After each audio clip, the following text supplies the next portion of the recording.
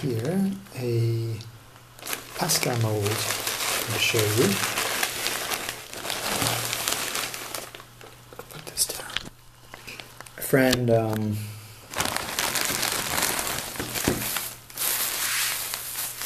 brought this back from Russia for us. This is a very little one, but I don't think the boys will eat it anyway. So this is my second ever unpacking video. The last one I think was telephone or something. This is quite different. If you can read Russian, you can tell me what that means. I'm not sure what it means. But this was bought in a monastery, I think. These are symbols from the sort of Orthodox tradition, Greek Orthodox, Russian Orthodox. I don't know if they have exactly the same symbols, but there you go. And what this is it's a form which you then use with these wedges to sort of stick together,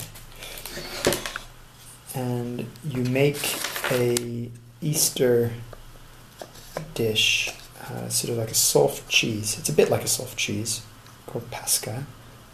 And my grandmother on my mother's side, who was born, who lived in Russia. She wasn't born in Russia. She was born in Riga, and lived in the East for most of her youth, and then moved to Germany and then to Ireland.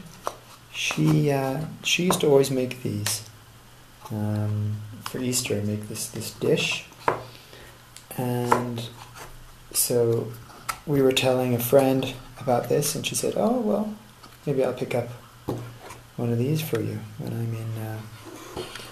I'm in Russia next." So this is it. You see, it's I just wedge in the last. How do you do this? Have I done this wrong? I've done it wrong. I wonder how you do it. Maybe you take out. Yeah.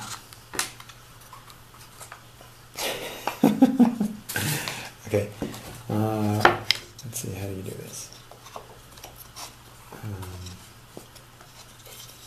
Okay. I don't think it's supposed to be a puzzle. I think it's pretty simple. I'm just doing it wrong. Ah! How did I get that wrong? That was so obvious. Okay. Well, there you go. Okay. So, maybe I'll edit that out of the video.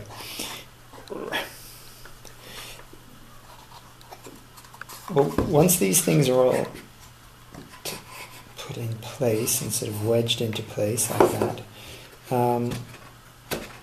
it can hold this kind of muslin cloth. I'll show you in a second, which will be filled with the sort of soft cheese. It's a dessert. I say soft cheese, but it's kind of like a dessert. It's just not very sweet. It's got a lot of vanilla in it. So this is the.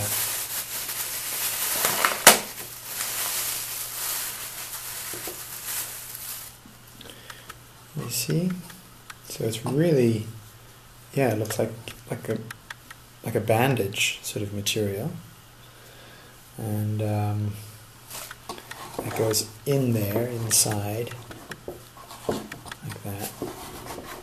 Stuff it in, and then